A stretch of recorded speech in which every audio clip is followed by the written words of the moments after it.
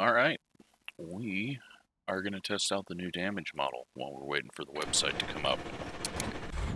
So, if you didn't know, let me show you real quick, just because people get confused and say that I'm not actually on the new build. You can go download the updates before the website even comes up. And anything you download, if you can select it on test drive, well, you've got the new updates. So, we are going to go run into some stuff. First of all,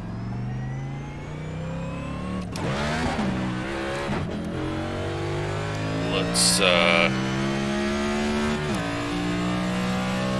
just test out a wall scrape, get up to speed. I might do it on purpose or accident, we'll see.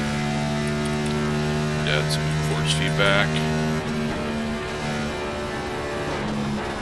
I just loaded up the iRacing default set since everything under the car changed drastically from there.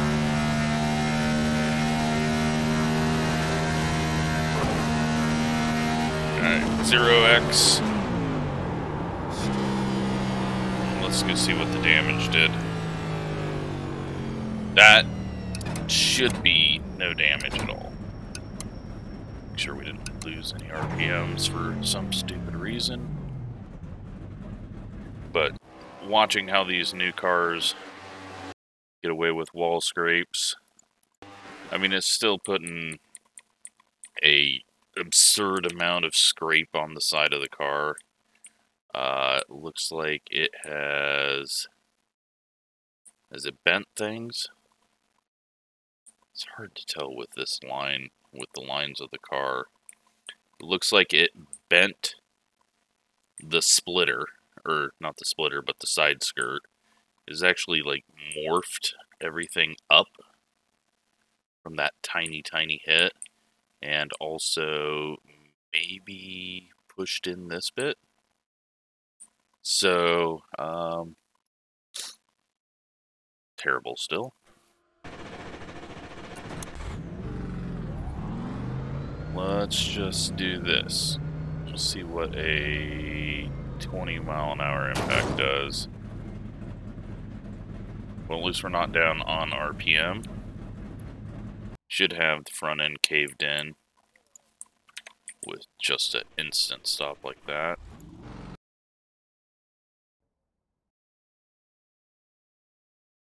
Yeah, see, this is what sucks about the new damage model, is it's all pre-generated. So it looks like we've hit a pole when we've hit a flat surface. I mean, I get that doing anything that isn't pre-generated is going to cost a lot, but why is it dented in like that? That just doesn't make any sense whatsoever. So let's go ahead and fly around and try to have a big one.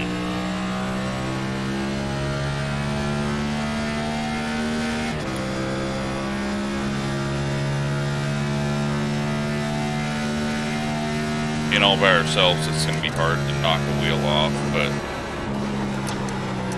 holy shit, that did not turn. Let's go ahead and just... Is he going to tuck under and flip us? Because that'd be pretty damn awesome. Honestly, it doesn't feel like the wheels are messed up. We've got to fix it.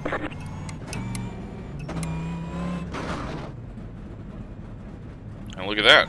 We still have RPM after all that. Oh yeah, there's something broken. Right front's broken. The hood. You see everything on the right side flapping around. Let's see if we can get this back to the pits. And see what the damage clock shows. Hopefully we don't have IndyCar damage repair where we can get all this fixed in 2 seconds.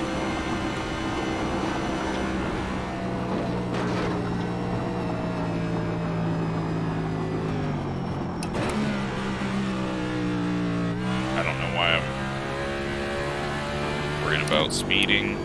This probably won't even try to fix the damage and just give us a fresh car. 5, 3, 2, 1. Right here. Oh, it didn't stop. Turns out when you only have 3 brakes, it doesn't stop very well. So 8 required, 4.5 optional. That is decent.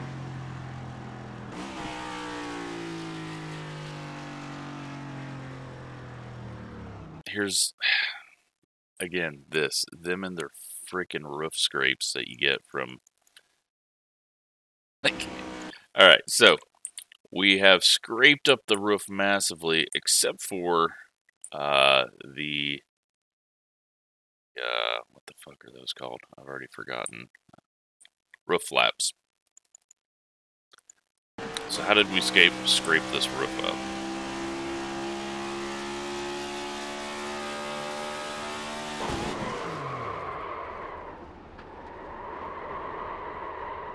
From a front end hit. Like, it looks so stupid. Like, maybe that's supposed to be oil and crap coming off the engine. The body movements around the car look great. We'll see if we can knock off a fender. No, we're still getting our repairs. Go, go, go! See what we can do with knocking off parts of the car.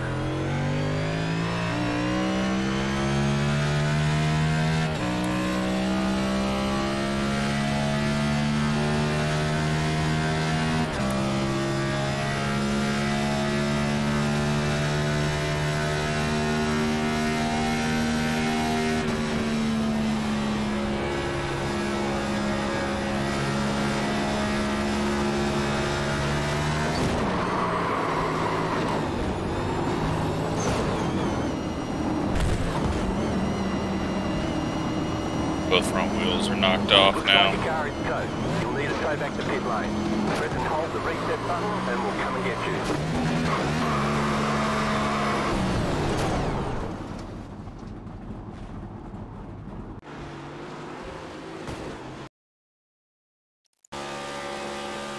So it looks like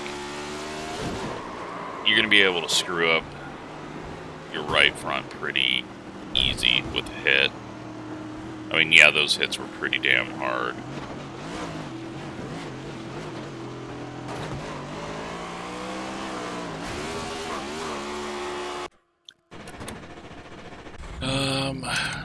Let's check out the rear end damage.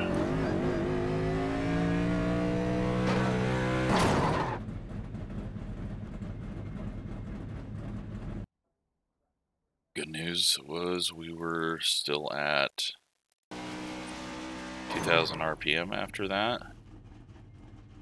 Rear end damage looks realistic. I mean, yeah, we hit that a ton. There's no give in this car either. If you've watched real life, it's pretty bad. Doesn't seem like there's a whole lot of dissipation of energy in a wreck. Alright, let's see what running into the wall all the way around the corner does.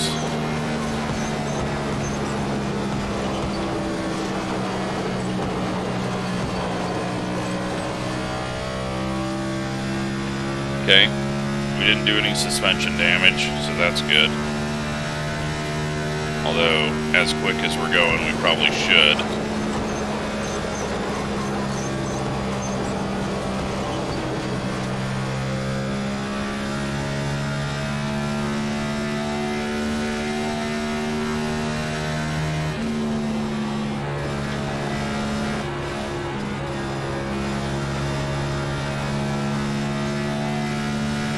Up there in the sim. 52.128. Do a bigger hit. That was a much larger hit. Did it screw up the front end? Feels like something might be a little off, but it's not the race ending. That time we got the rear end in there first. Pick out the course, you've got to slow down and give up that time.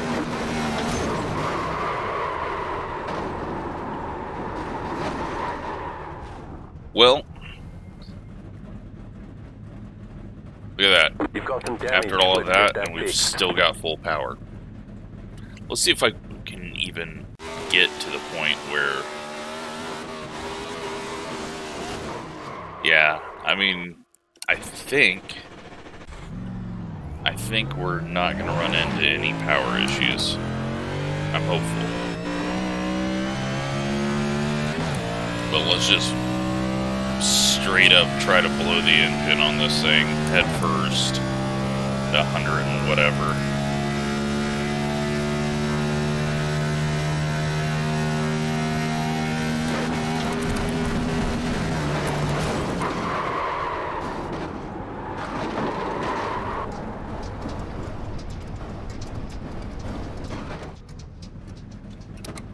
Looks like your car is towed. You'll need a tow back to pit lane. Okay. Press and hold the reset button and we'll come and get you. You know what? It's fine if they don't have engine damage anymore, because they were never doing the engine damage right at all.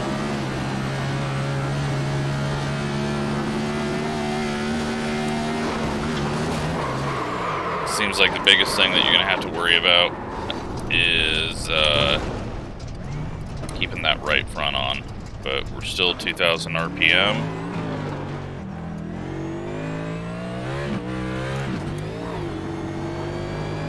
The right front might be completely gone.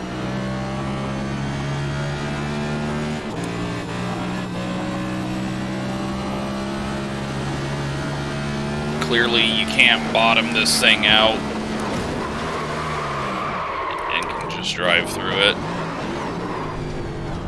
At this point, I don't think we should be able to get very far.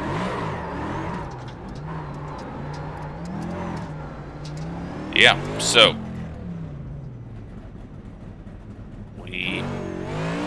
no engine damage.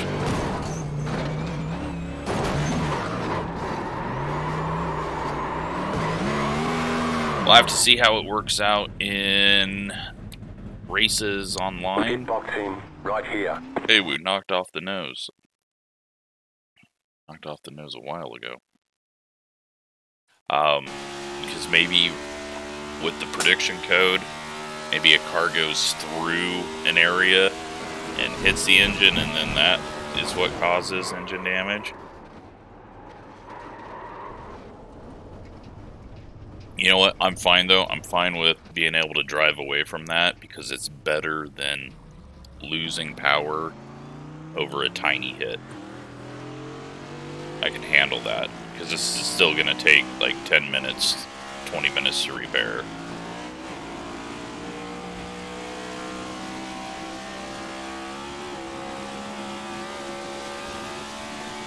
Maybe the vibrations are not strong enough and the floor isn't draggy enough to slow us down. Got some weird shadowing as well right now on the front end. Really weird shadowing going on there, especially since it's still putting the shadow of the entire splitter there that doesn't appear to actually be there anymore. Or maybe it's underground. No, it's not there anymore, but there's still a shadow. So yeah, I mean, it's the new damage model. Like, the collision box is going to be better. You know what, I'm going to give it a 10 out of 10, just because we're not getting stupid engine damage anymore. Unless it's just an online thing. But, it's still got all the same annoying issues that the new damage model has, like the scraped up roof. Apparently a shadow that's still there from a splitter that's no longer the Bill Elliott's NASCAR challenge, circles and triangles. But overall, it's an improvement.